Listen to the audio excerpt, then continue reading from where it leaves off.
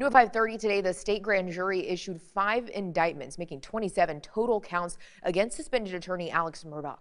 The new indictments are presumed to be in connection to Murdaugh's former housekeeper, Gloria Satterfield's death and subsequent financial settlement.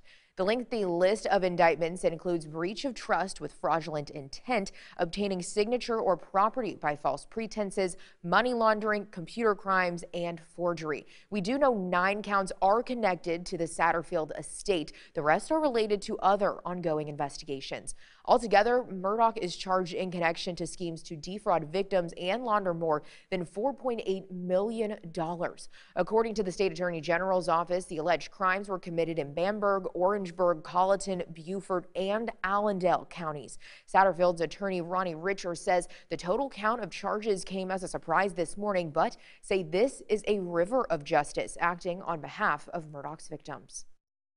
To the best of our knowledge, 9 of those indictments deal directly with the Satterfields. We were aware that a grand jury had been impaneled. It's somewhat of a star chamber, so we were not a party to those proceedings. Those felonies are punishable by a combined total of 55 years in prison. Keep in mind, a Colleton County grand jury previously indicted Murdaugh in connection to a scheme to commit suicide and defraud an insurance company. Murdaugh remains in the Alvin Glen Detention Center.